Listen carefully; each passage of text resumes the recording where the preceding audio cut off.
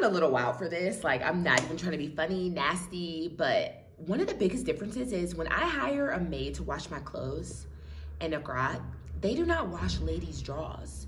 They refuse. So they'll wash my partner's dirty drawers. But in Accra, most of the maids do not wash women's panties because it's just seen as nasty.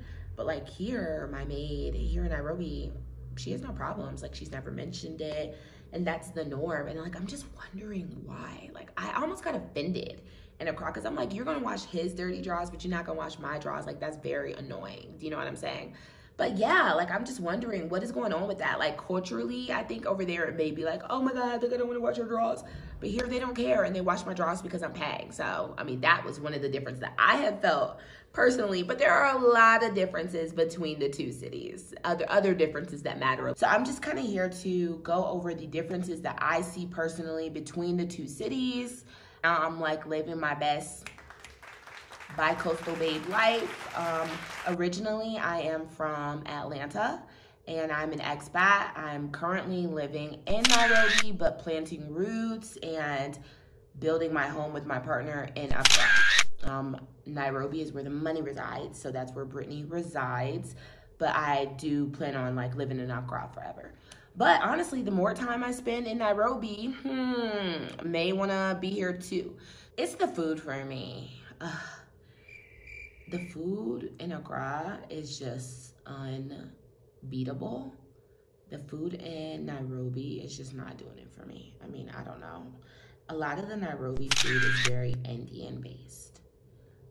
There are local foods that have like ugali and like spinach stew and like mandazi, and it's just not hitting for me. I don't know. That's just been like an awkward, because you don't want to tell people like your food is nasty. Like, that's hella rude. You know what I'm saying? But it's just not hitting on that same level that Ghanaian food is. But honestly, even a lot of Kenyans have agreed with me. So it's not like I'm trying to be rude. It's just like, yeah, if you're trying to chow down, definitely Accra is the place, because Kenya, me and my partner have like lost weight being here, to be honest, because if it's not like American food or like Indian food, I don't know, the local food just really is not, it is not nasty. I don't want to say it's nasty, but it's just different. Like in Accra, you're going to find a lot of stuff on the streets, you know, wache, chop bars, buffalo, all these options that you can have that are quick and on the go. But really the only Nairobi street food that's like quick and on the go and always accessible is like fruits, sausage. They're really like sausage and egg heavy here, which is really interesting to me because it's just like not a complete like meal. I don't know. It's so weird. I don't know, but it's like that's one thing that I love about Accra. Like, you're always gonna have food on the street. Like, I can truly get a whole meal on the way to work, on the way to wherever I need, just by sitting in the car. Nairobi does not have a lot of people on the street selling things. Like, when you're in Accra, you can literally be driving and I need windshield wipers. Bam, a windshield wiper person. I need anchor charts for my classroom. Bam, anchor charts. Oh my God, I think I need socks. Bam, socks. There's not really like that street hustle here. I think it's because of the cops maybe are like regulating it. I think regulation here is really truly more strict, which leads to less people being on the street. But like, if I was a hustler, I feel like there's way more people in the streets in Accra. Like, you'll see a lot of people in Nairobi like sleeping on the sides, kind of like high off glue. I'm not joking. At first I thought they were taking naps because they were like labor workers during the day, and someone had to explain to me that drugs here are a big thing with the youth. Unemployment is a big problem for both cities when it comes to youth, but I guess like drug availability is a lot higher here in Nairobi, and therefore you will see a lot more homeless people or people on the street, which is natural when you have a higher population anyway. But like, Accra does not really have like that many homeless people or like people who are just strung out. You're gonna see it, but definitely not at the same rate. Accra is a beautiful city. Accra is right on the beach of West Africa. It is super convenient flying wise when you're coming from America.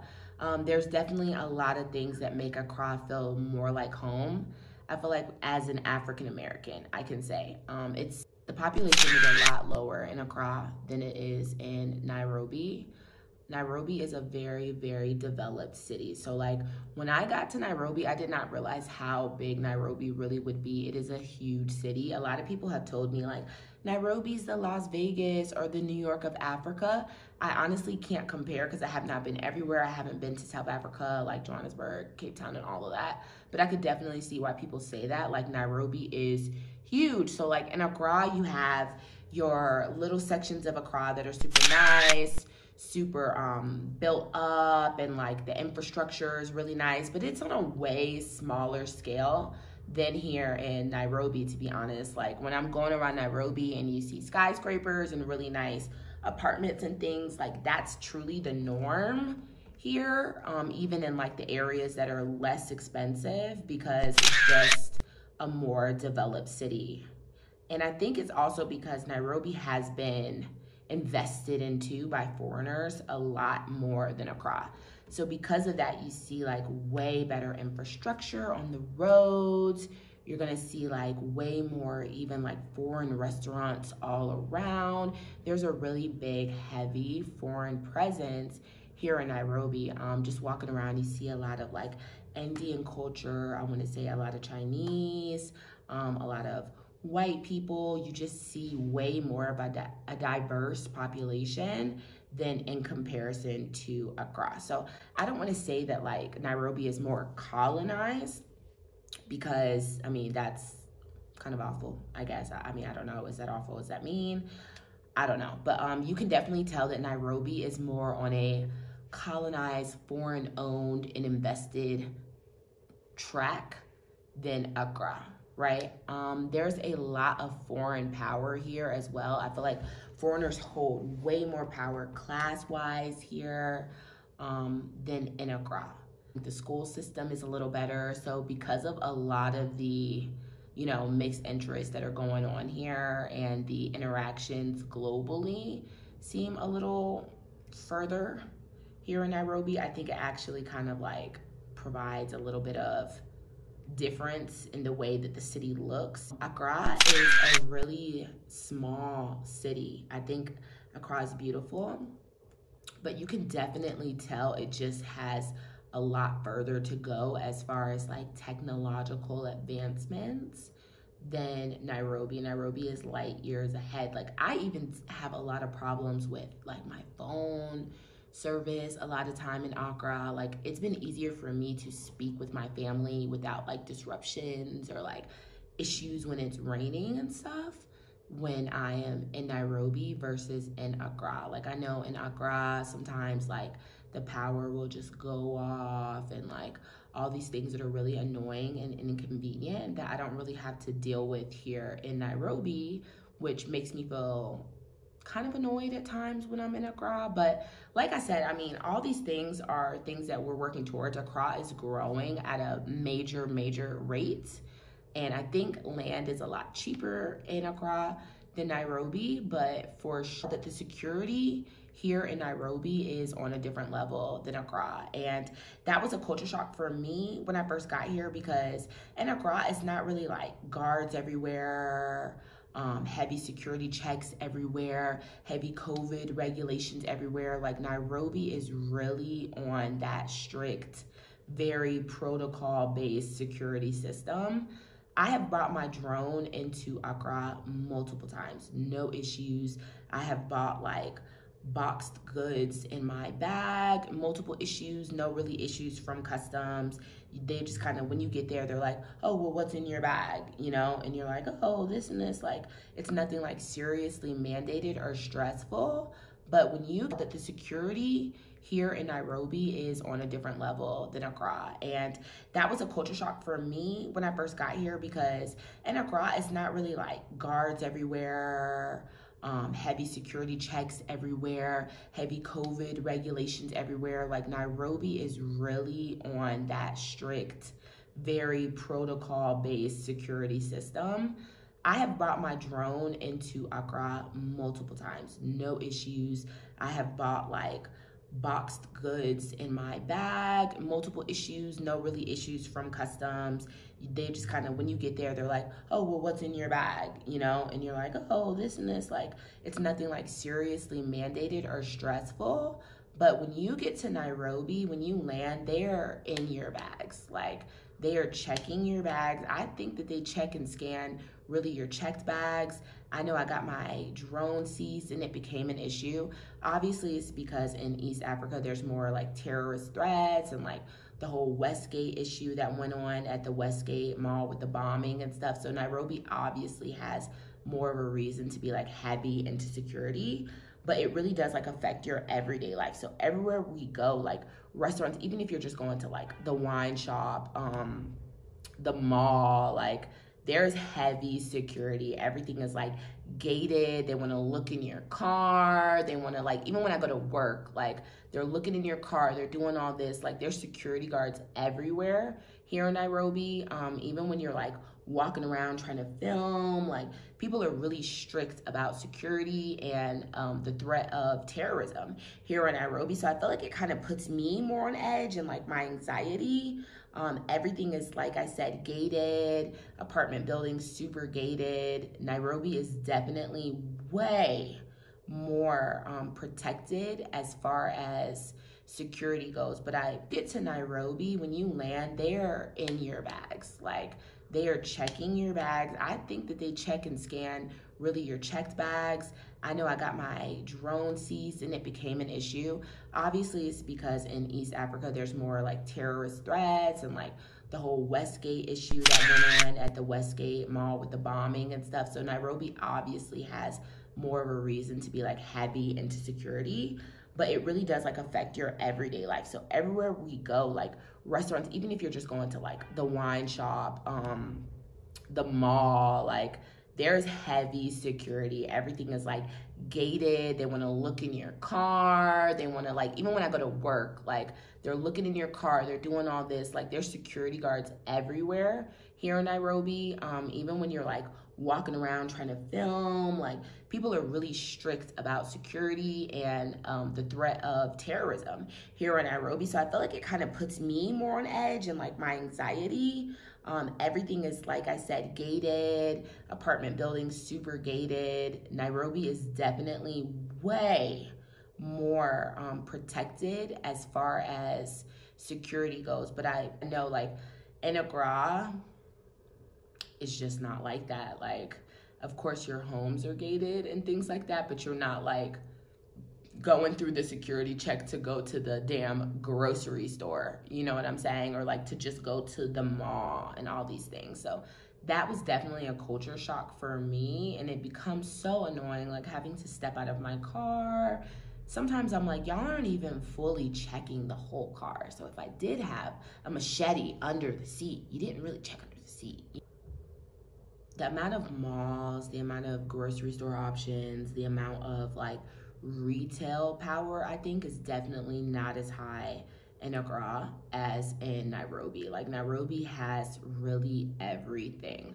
Here in Nairobi, there's an abundant amount of plazas, malls, a lot of retail stuff versus Accra, which is still really like mom and pop heavy as well. Like, but like on the actual streets in Accra, it's like you're driving on the streets and you see like, you know, shop on the street. But here it's like they're in malls, they're in plazas. It's more like centralized, I want to say, more like business transaction type vibes. It's just like a stricter business city. As far as if you're someone who likes to like go out, have fun, eat out, like go to clubs, Nairobi is definitely way more of a party city for sure. There's a lot of options here, which has actually been really toxic for me. But like if you are looking for something that's not too much of a culture shock, Nairobi is definitely the place, because it really does. Sometimes I do not feel like, oh my God, like I'm living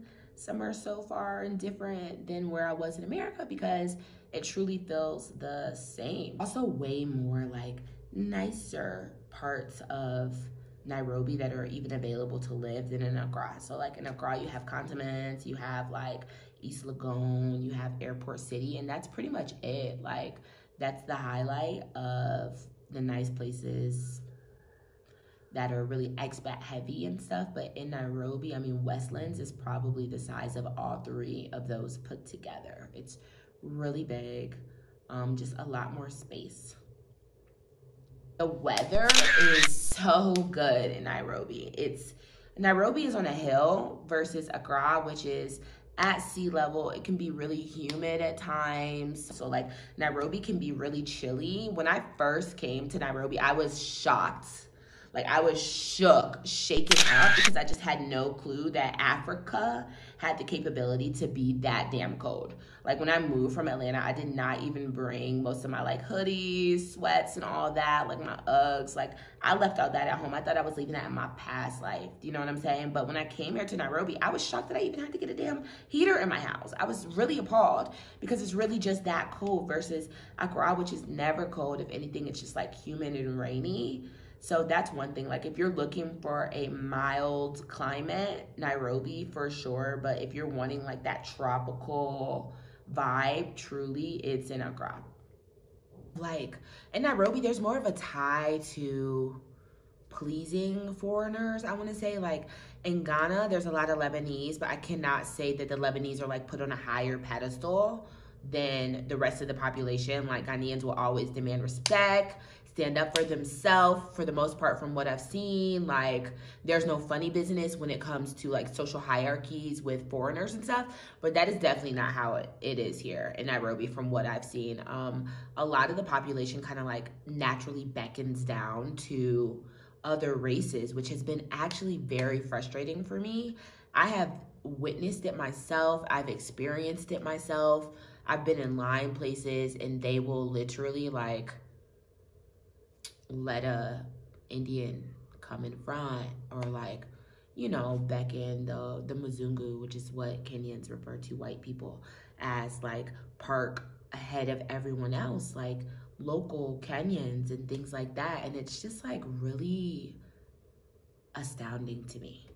Like the amount of defending myself that I've had to do here in Nairobi, just defending my honor and demanding respect in situations where it's like me coming before someone else, or like the differences in service or anything like that has just been like really prominent. Is that always everywhere I go? No, I've gotten amazing service in a lot of different places, but I've just run into that as an issue way more here than ever in Accra. I think that there's definitely like a heavier emphasis on white supremacy here in Nairobi and Kenya in general as compared to Ghana. There's definitely a big difference between the two culturally. They're both on the same trajectory, I think, as far as just the future is bright in both places and it's amazing. But I do think Kenya is heavier on tourism. I think Kenya is heavier on infrastructure and a little more developed than Ghana. But if you're looking for like a real true diaspora experience, something different, something that's not aligned to like where you're probably coming from, or not really feeling like America all the way and all that, I would say definitely go to Ghana because the culture is there. I know I just feel like a heavier gravitational pull ancestral wise because I know that my people came from West Africa. Do you know what I'm saying? So it's like that kind of, that mind and body link is heavier for me when I'm in Accra than in Nairobi for sure, because I don't want to be like, oh my God, these are not my people. Because Africans as a whole, we are, you know, we're a people. But I definitely do feel a heavier call emotionally when I'm in Accra. And like, there's no Cape Coast. As much as like Kenya has the safaris, Mombasa, all these places that you can visit, there's no Cape Coast where you can like, this is where my ancestors were rounded up and sent across sea. You know what I'm saying? Like, it's not that emotional connection here for me as an African American. So that has been the biggest difference.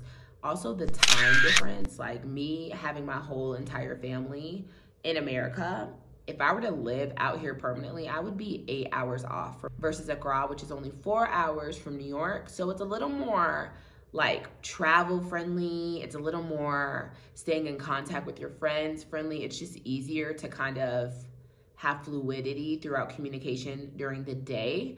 versus here in Nairobi, when I'm starting my day in my family, some of them are just going to sleep at 3 a.m., which makes it really hard. Like, it truly is far off. I think we're on the same time zone as like Istanbul. Like, it is far, you know? When you're looking at the map, I didn't even realize how far the two cities were, because when you look at the map, they're like both at the kind of skinniest part of Africa in the middle. But you just don't, they lie about how big Africa even is on the map. So it looks like a smaller distance than LA and Atlanta, but it's actually a larger distance. Like, it's just crazy. So it's been exhausting for me trying to keep in communication with my family as a Black American expat in Africa. From Nairobi, that extra 4 hours really truly threw me off. It truly did. So yeah, and then as far as traveling, you can fly easily from DC to Accra in 10 hours on a direct flight.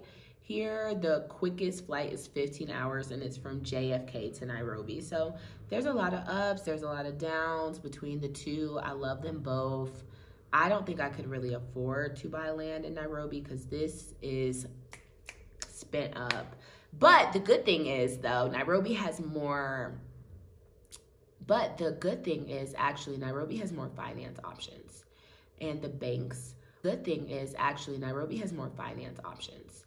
And the banks are a little more stable. I think when it comes to like giving loans, I see like title loan signs and things. It seems like the economy is a little more stable here as far as giving loans for land builders and people who want to build houses. But is that always a good thing? You know, when you move to another country, do you want to travel just to have the same credit and debt that you had leaving America? Isn't that kind of like the point? Do you know what I'm saying? So I don't even know if I would want that credit option as far as us building in Accra even right now. Like, even though it's a slow process, I kind of appreciate the fact that we're paying in cash, so I don't have to worry about that. So yeah, I mean, that's just my take on the two, my differences on the